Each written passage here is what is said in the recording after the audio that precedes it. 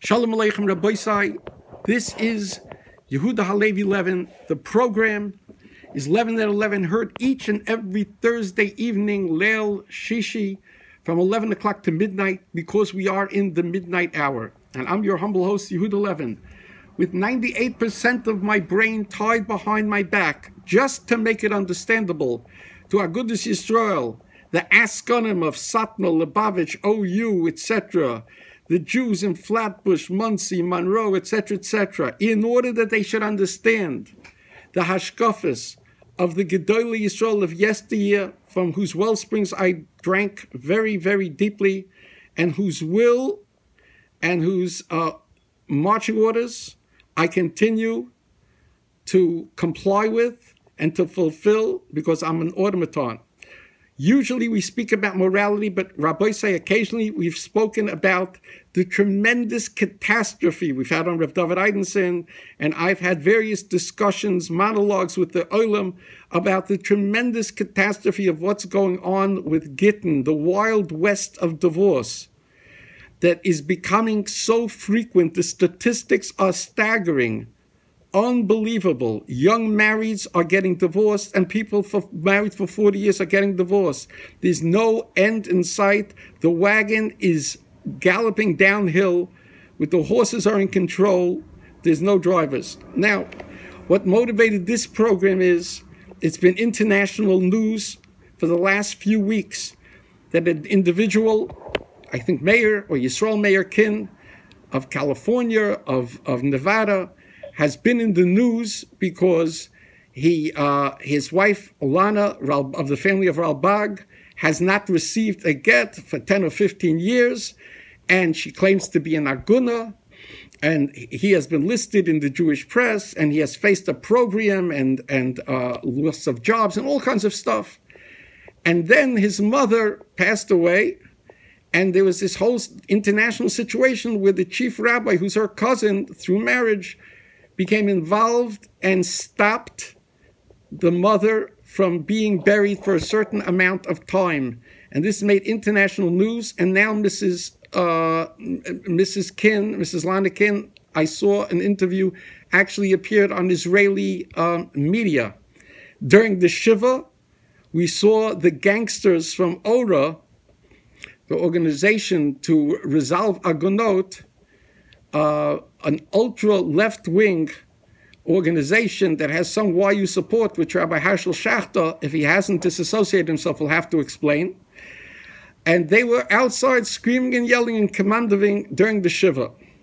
So I said, we're going to get the other side of the story because I researched it. And I want to say from the outset, people have said to me, Levin, how could you do a program with Meir Kin when you're not hearing two sides? Did you speak to Lana King? Efshataka, maybe this, that, etc. Who knows? She could be the biggest tzaddikus since Mother Teresa, lahavdol fe'avdolis. How could you do this? So I want to make it clear, she is welcome to come on my program. And if I obtain her phone number, believe Neda, I will personally call her and issue the invitation personally. I don't know how to track her down, but if I find out, I have no problem. If she can explain why she was allowed to do this, that's fine. So without any further ado, speaking to us from the other side of the United States, Reb Meir Kin. Shalom Aleichem. Aleichem Shalom. Reb Meir, you both got involved in the Zivik Sheni, and it didn't work out. This is a Ma'asim B'chol Yom. It's not unusual. So it didn't work out.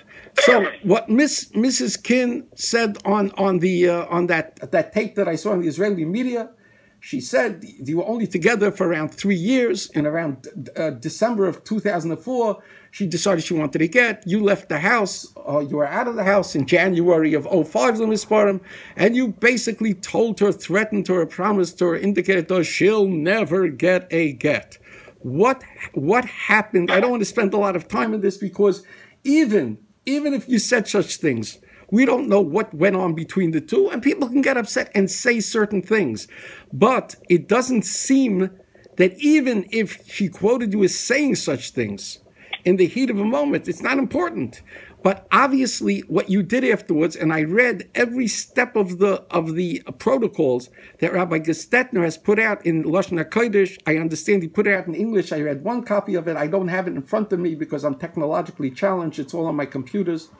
But I got the halach yelech of the choreography of the step by step, and it seems that you did everything kedasu kedin. So when you moved out in January of 2005, who went to court?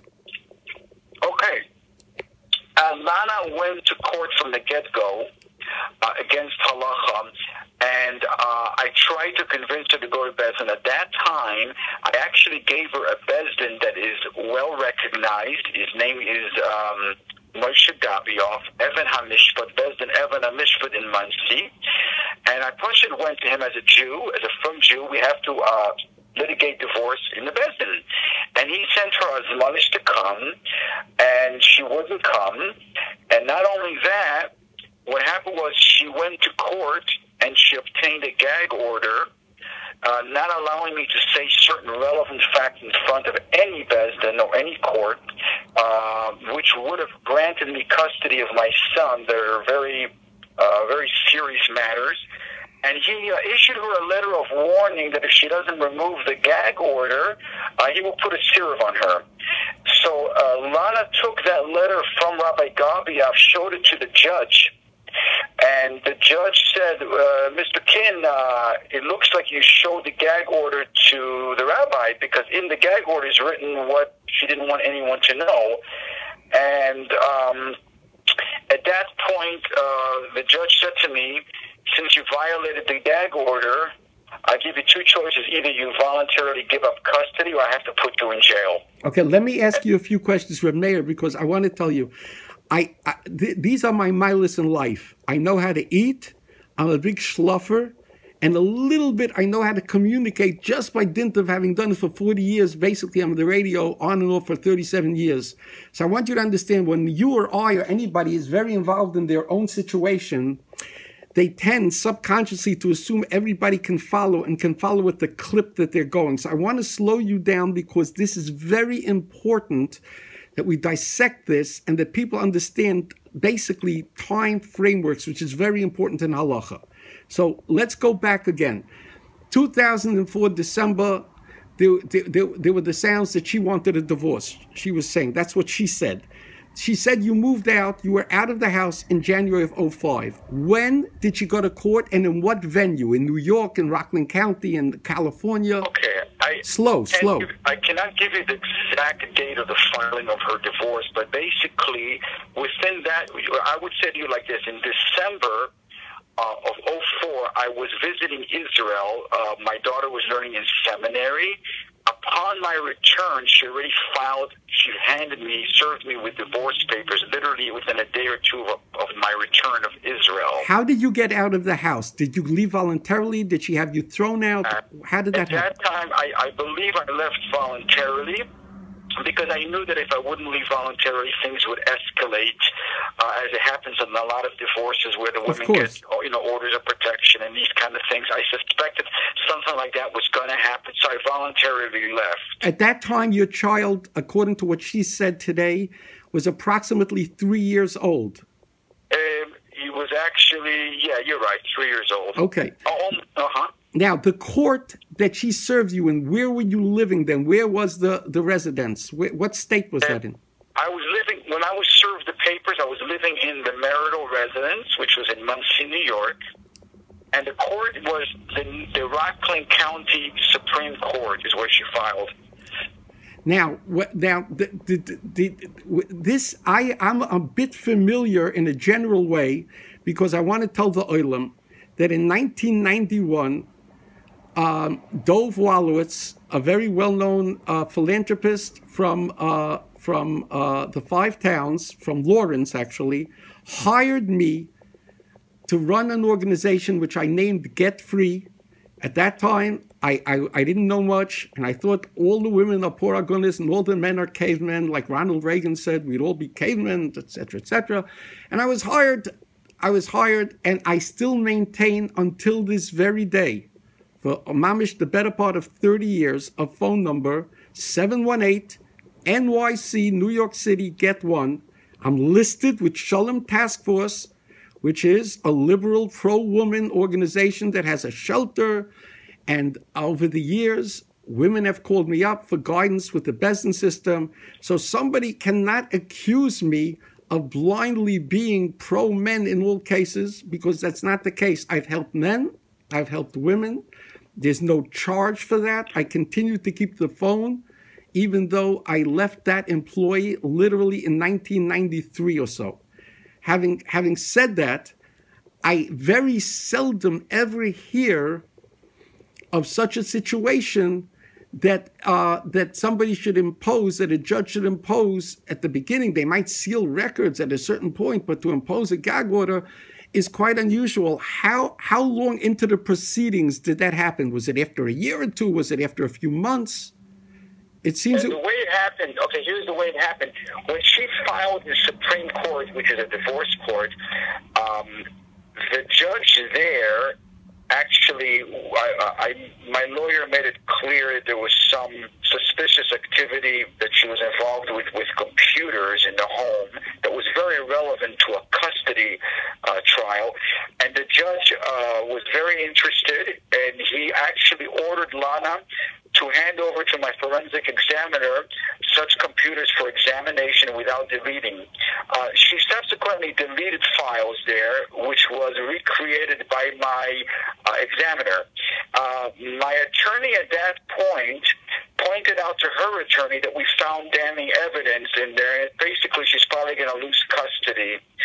And what happened at that point is her lawyer dismissed the entire divorce petition, because in order to present the evidence, we would have to show it at trial. So if you would dismiss the petition, there is no trial.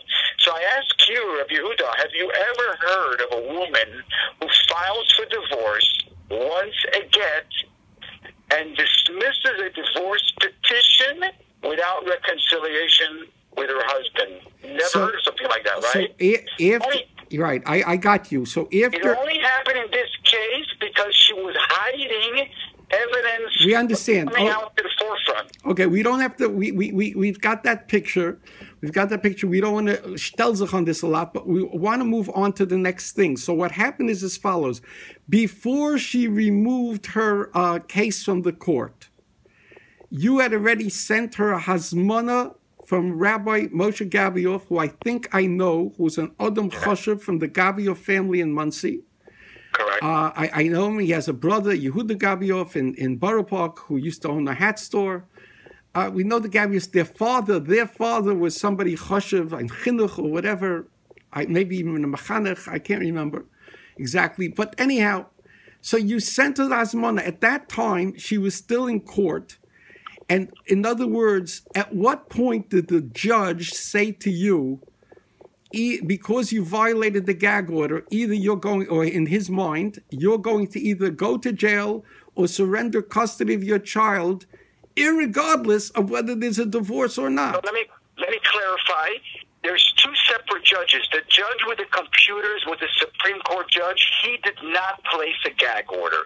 Once Lana dismissed her divorce petition in Supreme Court, she then jumped immediately to a different court called the Family Court, right, of Rockland County, in order to quickly get custody and control the situation. It is in that court that she convinced a judge to put a gag order on me, and it was that judge in family court who said, either you give up custody or I put you in jail for violating a gag order and speaking to your rabbi. Is that now approximately, remember now, this thing started in around January when you came back from Eretz Yisrael, January of 05 in Spartam. Approximately how many months later were you given that ultimatum? I cannot tell you the exact dates of when she, I think it was, I don't know, maybe 6 months later. All right, let's say when June. She left one court and went to the other. I don't have the exact Okay, date. but it was within the year. It was within that year. If she started in January, it was June, or it was July or August. It was within that. It was dancing around. It happened after she jumped out of, I believe, one court. She went into the next court. Now, the next court didn't know, whatever. They didn't know what was going on exactly. They just kind of... Now that judge, would you say that judge in family court, who you feel might not have even known the depth, the comprehensiveness of whatever transgress or trespass might have appeared in those computers or whatever it is, or whatever your claim was, do you feel that judge, like, what motivated him to come down so hard? The difference is the judge in Supreme Court was a man, the judge in family court was a woman. Is that lady still in courts today? No, I don't think she's there today anymore. I think she was transferred to another court. I see. And you were never able to appeal that gag order with that whole business? No, to be honest with you, I mean, I could have tried to appeal it, but she was hitting me with so much litigation, I didn't want to go and spend the money to appeal that. So so in effect, when they did this to you and they gave her custody, when this woman, judge, did she say she's guaranteeing you visitation and etc. like a normal parent? She gave me a set visitation, but I definitely was not happy with that arrangement, because part of the reason why, and getting back to what you were saying, why I believe Lana even filed for divorce was in an effort to conceal this activity with the computers, which I didn't want because it was harmful to the children.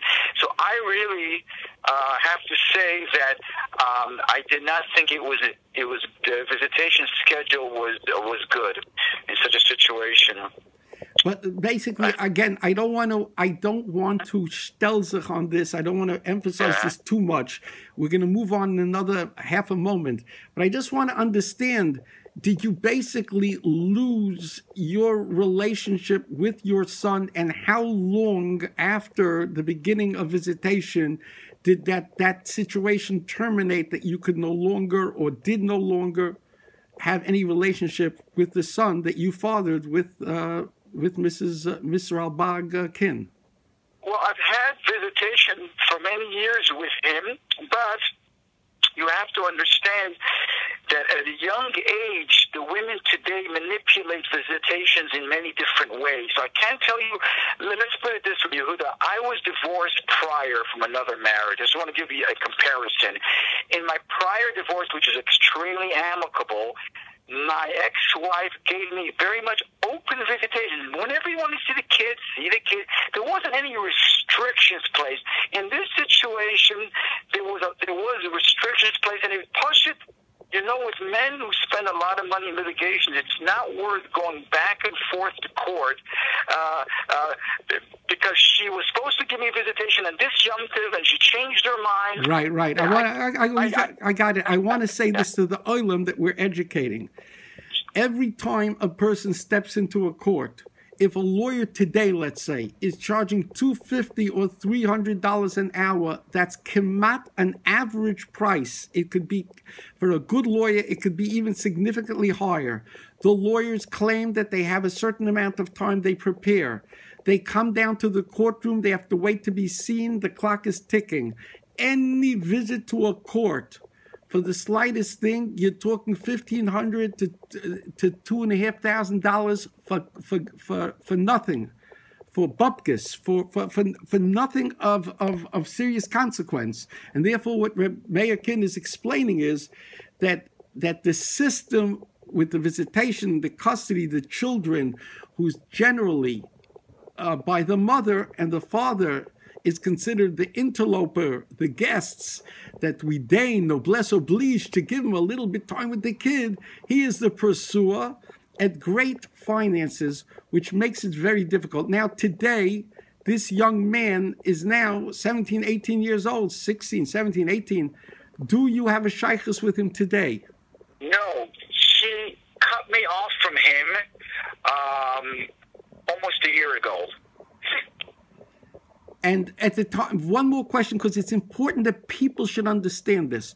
When you would see him until a year ago, did he ever carry messages to you, or did he ever use part of his visitation time with you to say, "Ta, you're evil, you're holding mommy a prisoner"? Any of that kind of stuff go on, or it was stayed away from? No, he never told that to me, but it was evident from his behaviors when he came to visit me that he was tainted by things that he heard at home against me. It was evident in there that he was alienated from me. So this concept, which is called parental alienation, this exists lemechsa l'shlish revi, which means fractionally, sometimes 25%, sometimes 50%, sometimes 75%, depending upon the mother, the woman, the family of the mother, the support system. But we have to understand, when a child is in the custodial care of one parent, particularly a mother, mother's milk, etc., etc., we have to understand that there is a predisposition that the kid already is partial, and he doesn't understand why it is that his mother is quote unquote a prisoner, and the father is getting remarried and living, and therefore the child becomes alienated and becomes very, very upset with the father. And I say that you can, in a perfect world, you can divorce a spouse if it's according to halacha, but the divorcing the child from the parent is another avla which no parent, father or mother, has the right to do. And that is an extreme, that in itself, in different cases, is an extreme reason that a father who's not strictly halachically obligated to give a get, if he sees that these kinds of shtiklach are being made, then that is a reason for a father to say, I am not interested in noblesse oblige doing something if there's not a chayav l'karsha when you are divorcing me from my child. But I don't want to spend too much time on that. I think people could contemplate what I'm saying. So now the question is like this. When she went out of court, and she went to family court for the gag order, she got that gag order from a family court judge, a woman who didn't even fully understand, perhaps, or know the full implications of what was going on there. And you had to surrender voluntarily custody, and you say it would have been too costly in litigation. As long as you were getting visitation, you felt the chances of overturning the custody with the gag order and everything else could have costed you maybe tens of thousands of dollars. And therefore, you made a choice that you couldn't afford to do that because she was probably doing other things to you in court, as you mentioned, litigation. So, right.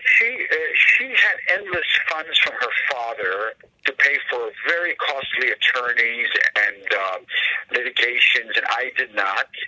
And I did not have the funds to go after. Especially, it is like you said, you're educating your public. Today, family court is very anti-man. The way it's set up, it's very anti-man, and it's very costly for men to go fight and expect to win just because of the way that these courts have been feminized, and it's just the reality of things. Now, how long? Now, if you have in front of you the Rabbi Gestetner protocol, that means the hierarchy, the step-by-step. I don't have it in front of me. I know it about 80%. I know it, I saw it. But if you could spend even the next 2 or 3 minutes reading the step-by-step in English, if you want, of Lashon HaKodesh, so people should understand what happened. Okay, so I'll read it. Okay, and by the way, I just want to tell you, the Rabbi Gabioff, what happened was when she did not remove the gag order. And remember, the Rabbi Gabioff explained to her the reason why the gag order is terrible is because every Jewish man in the world is allowed by laws of the Torah to express himself freely in front of a din Torah. He's got to see what's going on in the household. But if the other side is forcibly gagging him, he can't possibly have a fair din Torah anywhere. So he said to her, if you don't remove it, I will put a sirup on you. And he did. He put a sirup on her. Well, ultimately, he removed it because he got pressure, but he didn't put a sirup. Okay, let me get back and give you what the results, what he says here. Yeah, go ahead. He mentions here that on December 14th, 2004, she petitioned the Rockland Supreme Court for divorce proceedings, which we already mentioned. Then it says here on January 5th of 2005, I contacted Rabbi Gabiov's Evan Hamishpat Bezdin, and let's see. And then he mentions about the gag order, and then there is a letter that I received on November 4th from 2005, a letter from 3 rabbis that knew me, that gave testimony that I tried my best to settle our affairs and give her a get, and that she was stubborn and did not agree. Okay, I want to stop you. This is this is a very important piece of evidence. It seems to me that is it possible that these were Lubavitcher rabbis? No. The 2 of them had shuls in my area and one in a different area. Okay, so that's in Muncie, in Rockland County. In Muncie, yeah. So now, in the ensuing years, this is very important. Where did these 3 individuals disappear to? Why is it that they have not continued a kol delay pasuk? Why haven't they said, listen, Herzachaim, we stand by what we said then? Yeah. You know, where are they? Where are they? Answer is, this is exactly what the crux of the problem with rabbis today, which I also speak a lot about. There is 3 kinds of rabbis today. There are the evil rabbis, and then there's the very good rabbis that do what they're supposed to, and then there's the middle kind, which are the silent rabbis. The majority of rabbis, I call them the silent rabbis. What I mean is, they're afraid to stand up, because what I found happen, Yehuda, this is very important what I'm about to tell you. People ask me all the time, can we see the signatures of Yehuda Meir Rabbanim? We want to see who. The reason why I've never released the signatures is because I was warned. Right. When you release the signature and you show people these Rabbanim get threats from the rabbinic mafia, and therefore these men are threatened to the point that they will never help another man again. And therefore, in order to put a stop to that, I do not reveal those signatures. It doesn't make a difference to me whether people believe my second marriage was kosher or not. It's irrelevant. I'm not required to show them signatures, so I should get their stamp of approval. But I'm telling you why they ask for it. Right. They don't ask for it for correct reasons. They ask for it to harass these rabbis. So therefore, when you ask me again, where are these rabbis today? They don't want to be too vocal. Because the more vocal you'll become, the more threats you'll get. I want the story of rabbis today. I want to add something. The Chavetz Chaim says, Lashon hara tarminit herin. You're not allowed to hear slander, Lashon hara. But a nar, a fool, a simpleton, darf mit it sein. You don't have to be foolish in not hearing Lashon hara. Now, today we have a problem with women's dress and sneers. The problem is not in the 5 towns. The problem is not only in Queens. The problem is in Borough Park. It's certainly in Flatbush. And it's even to a certain extent in the Heilige Erde, there are more and more problems with sneers because there's a feminization that's going on and a lack of values. Therefore, if you look at pictures of the women, American secular Gentile women in the 1950s, they dress, in many cases, the Gentiles, more sneeristic than the people who do the promenade with the family.